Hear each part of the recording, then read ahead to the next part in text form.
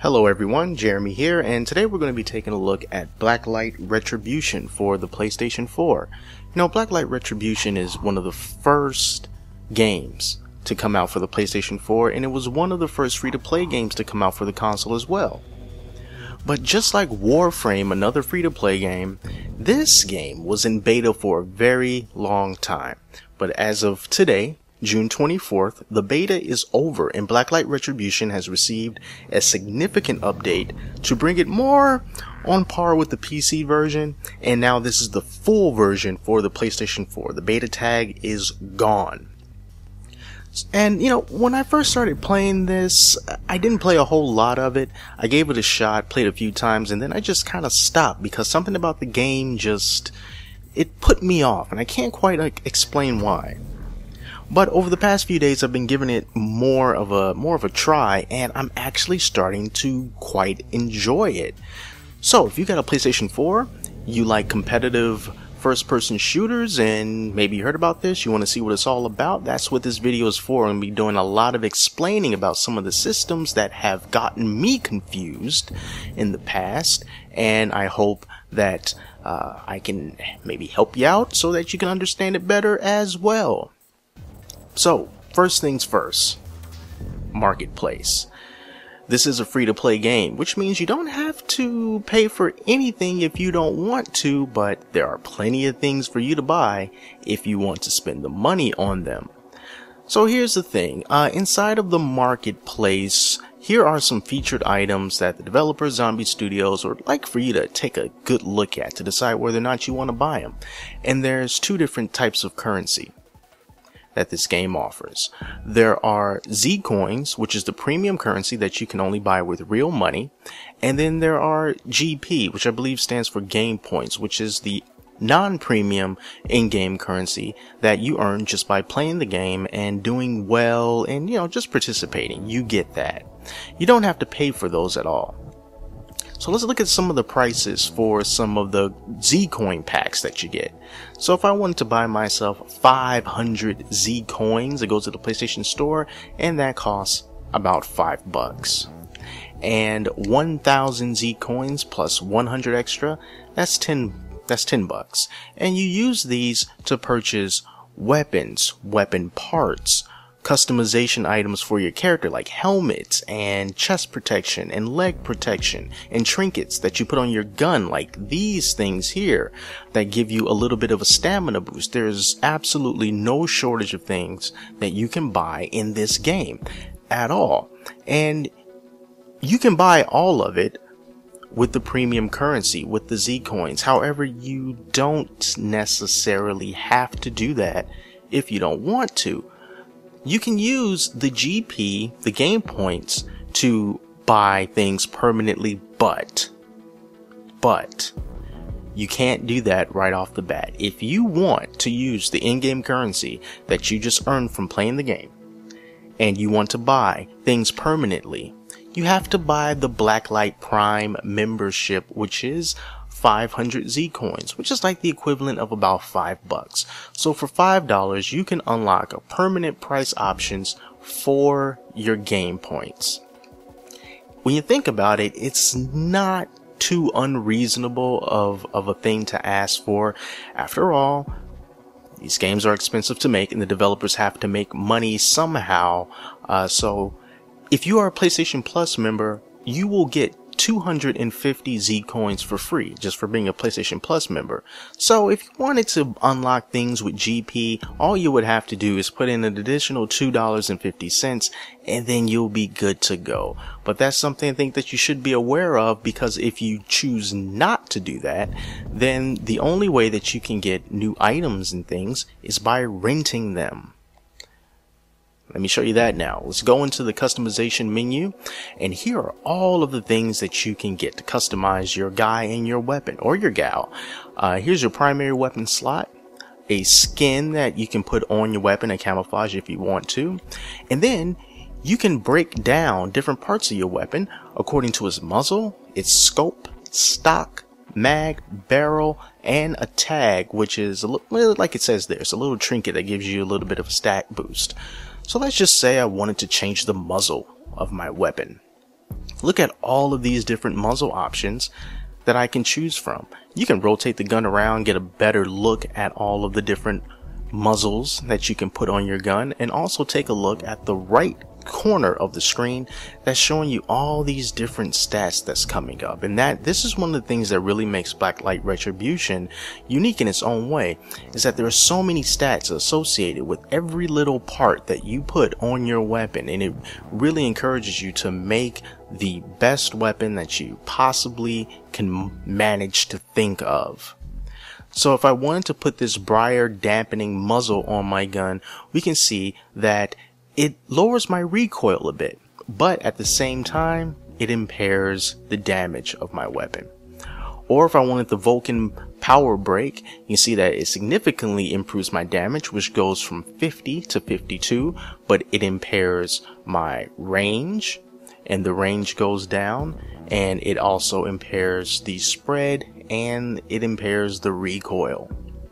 And really, all that you have to do is just look at these different stats. And of course, if it's green, it means, hey, you're doing good. This is actually better. But, you know, you take this weapon, for example, or this particular muzzle, for example, it does good things for the aim. It does good things for shooting from the hip and movement speed and recoil, but it lowers the damage just slightly. Just slightly, it lowers the damage. And it's not really that big of a deal. So if I wanted to use this particular muzzle, I can buy it for 75 of the Z coins, which will be permanent. I'll be able to keep it forever. Or I can rent it for a day for 10 Z coins. But if I just want to use the in-game currency, I can rent it for 1 day using the game points that I already have. So I'm going to say, okay, I'm just going to rent it for a day. I'll hit accept. And it automatically equips. And I'll have this for 24 hours. And after 24 hours, it'll just go away. Now that leaves me with 1,375 GP left. And I know that some people have been upset that you have to rent, well, you have the option of renting different weapons and renting different attachments instead of just outright buying them. But in my experience, I've seen that, at least in the very beginning of the game, you can earn GP pretty easily.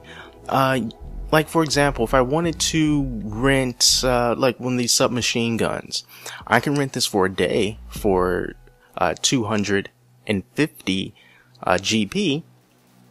But you know, that really is like the equivalent of 2 matches. You can get over 125 to 150 GP easily just by doing a single match. So I like to think of it as you play a couple of matches, and then if you have absolutely no GP, you play a couple of matches, you come back, and then you can rent this for a day. And there's no commitment. You don't have to keep it. If you're like, well, I just want to sort of try it out and now I want to move on to another weapon, you can just move on to another weapon. But at the same time, they are locked by level if you are going to be using your GP for them. So right now, since I'm under level 5, these are the only primary weapons that I have access to. I can buy the submachine gun for 5,000 GP, you know, if I want. And I already have the Burstfire SMG, so that is not a problem for me. I'm just going to stick with the primary weapon. And as for your person, you can also customize them, give them different helmets, give them different body armor and leg armor.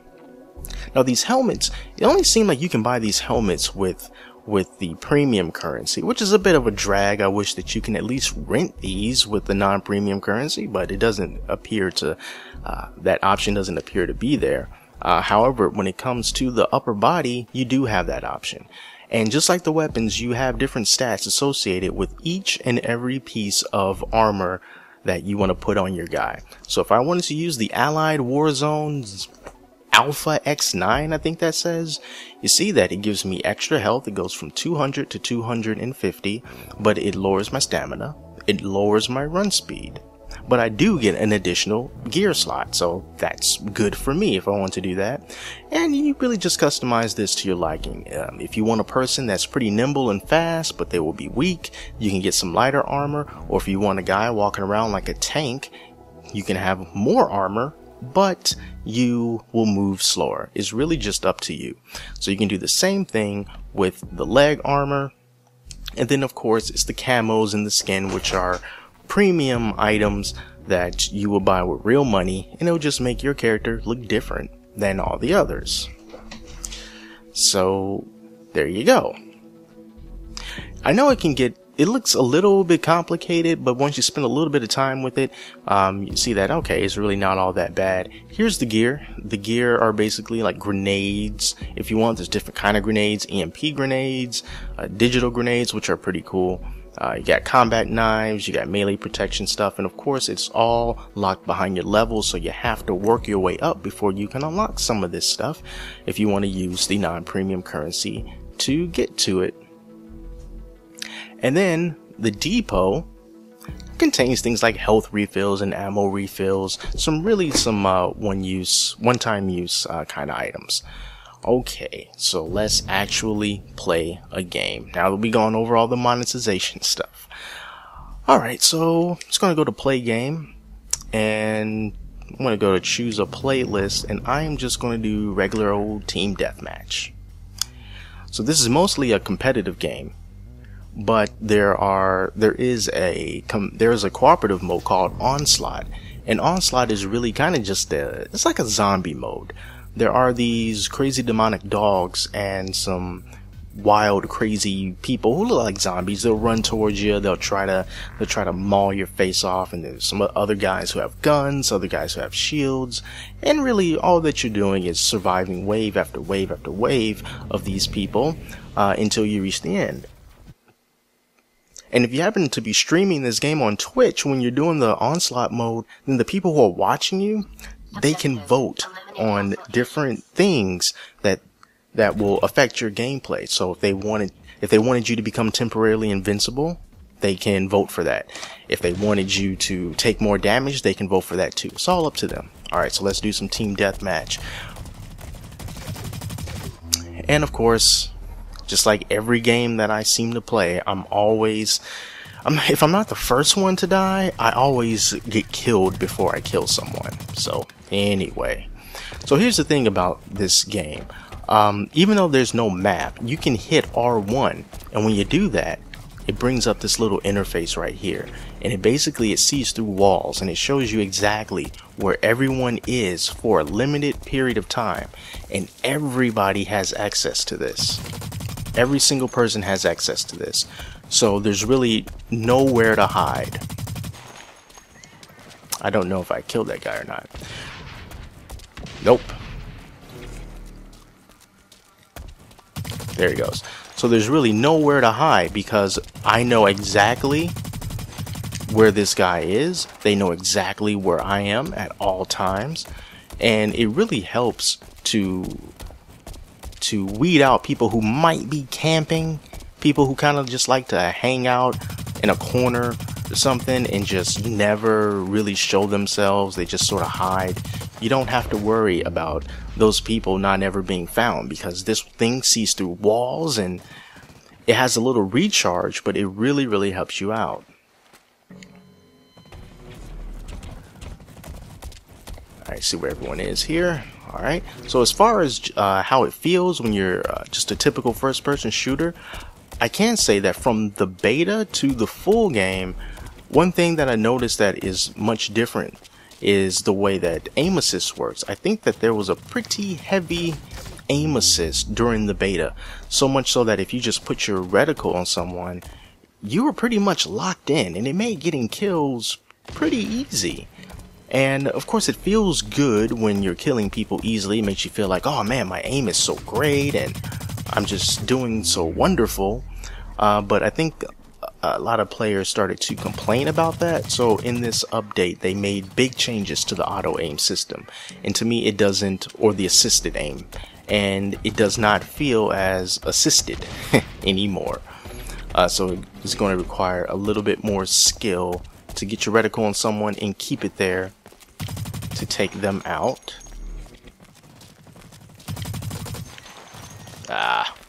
Wasted that grenade.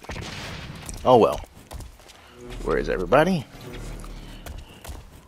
Another change that they made to this, which I guess it really doesn't matter now, but they really improved the menu system. Everything that showed you in that menu is completely different than it was in the beta.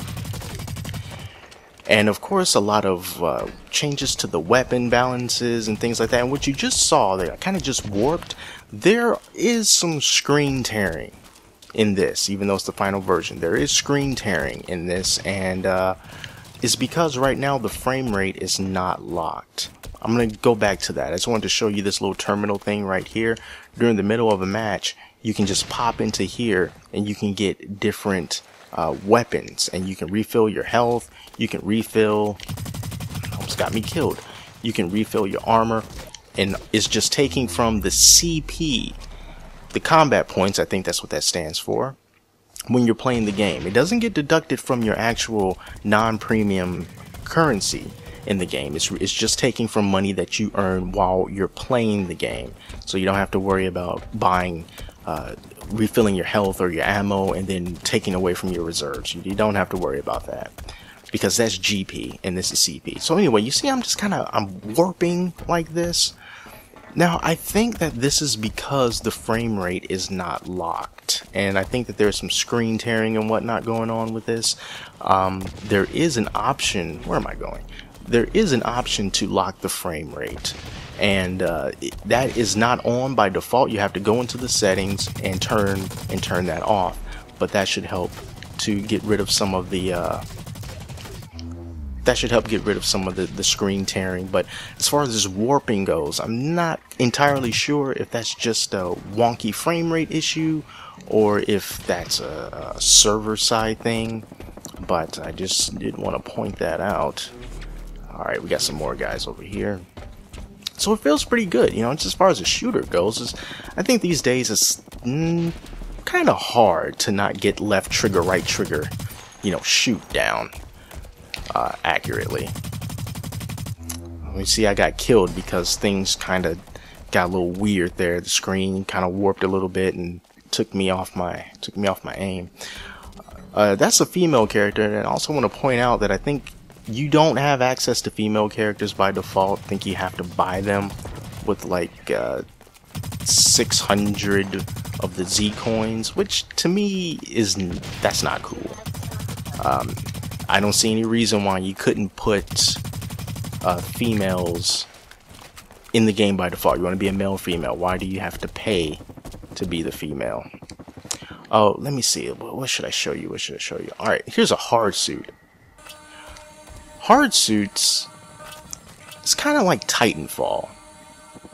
You call in the hard suit, it falls from the sky, you get in, and then you got these two awesome weapons that you've got access to.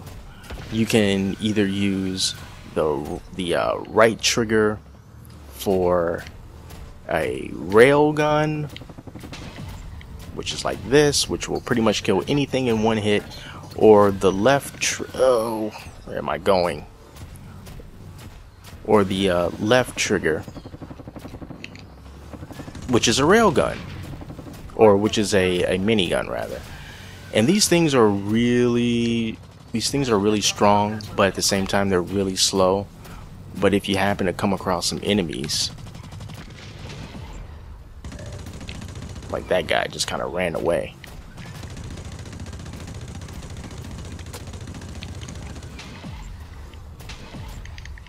Alright, I finally got him.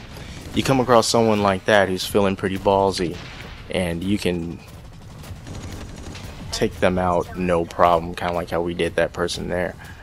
It seems like I'm getting caught up on stuff. Okay, let's run in here. And you don't have access to the mode that lets you see through walls. You can't do that while you're inside this hard suit, so you just have to kind of move around, and hopefully you just fall into the middle of a big combat. Take them out that way. But we killed one person in the hard suit. I'm just glad I was able to show it to you. So I came in 3rd place. 12 kills, 1 assist, 7 deaths. Good stuff. And yeah, you got your dubstep going on. Alright, so from here you see that I got my experience and I got 96 GP plus an additional, I don't know how much that was. So you see I got 140 GP just from playing that one match. So I'm just going to leave this because I'm not going to continue the death match. But 140 GP from doing that one match. So if I wanted to just go into, not the marketplace, but if I wanted to customize my guy, like, okay, that went well, and with that money that I just got, you know, why not switch up my secondary weapon if I wanted to, you know, get a shotgun, rent a shotgun for a day for 210, or how about another revolver? I'm not at that level, but if I wanted it, it would also cost 210 GP, and just a couple of matches will give me enough to buy that. And if you don't spend your GP every single time you get it, then you'll save it up. And then you can just get numerous things. You can make kind of like your dream loadout and kind of just have it for a day. Okay, let's do another. Well, no, let's not do quick join. Let's go back, and this time we're going to do a quick onslaught. This is the cooperative zombie-esque shooter mode. This was a mode that was introduced on the PlayStation 4 during the beta, and this is really one of the reasons why I kind of got back into this, because I wasn't really in the mood for competitive shooters at that time, and when I heard about this mode and zombies, cooperativeness, I don't have to worry about killing actual real people and trying to be better than them. Alright, you know, I was all for it. So it got me back into Blacklight Retribution, but it didn't last. You know, it's strange. It just, something about this just did not catch my interest until recently, and I don't know why. I found myself waiting up for the beta to end so I can finally start playing again. Alright, so I am prepared. Dude, I'm spastic. We need you to get prepared as well, my friend. Along with this full version, or 3 more maps were added to the onslaught mode, and 3 more maps were added to the standard mode. So it was a lot going on with this. So yeah, of course, we get the one guy. There's always one. There's always one person in these lobbies that all you have to do is just say that you're ready, and then everyone will be ready. Alright, good. There's always that one person that just waits. Don't know why.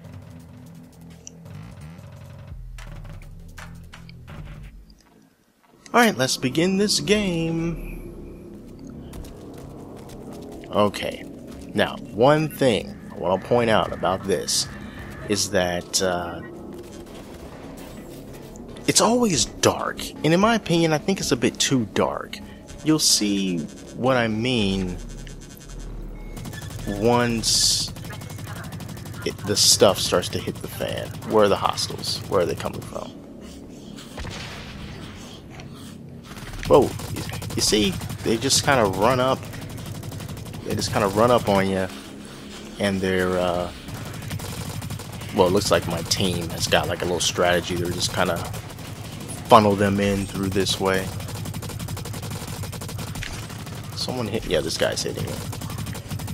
There's just something weird, I think, about these zombie-like enemies that we're fighting. You know, they're dark, so I can't really see them, and they just kind of flail about. And I don't know, it just makes it so that I feel like I can't really get a bead on them all that much. We can also find those little depots here and refill our ammo and health and stuff, but I don't know where it is, and I'm kind of afraid to leave because I feel like my teammates know what they're doing. There's those dogs. Yeah, so if my team seems to know what they're doing, so I don't want to stray too far from the pack.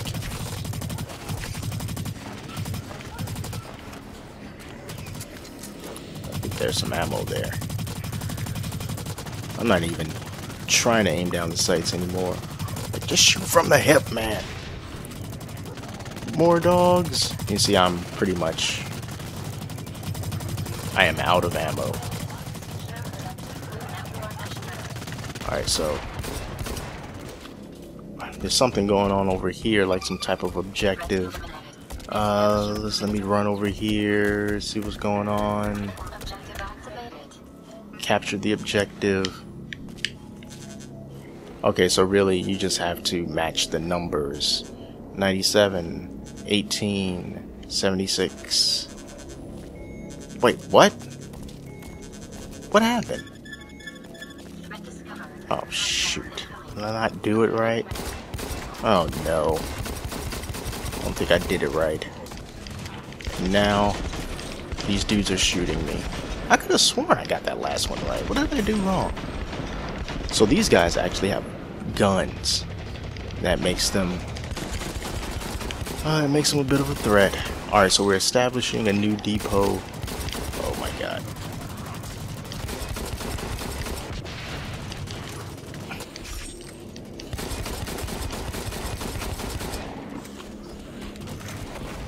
Oh no! We got some people who they appear to be down. I'm about to go down too. No! No, hounds! No!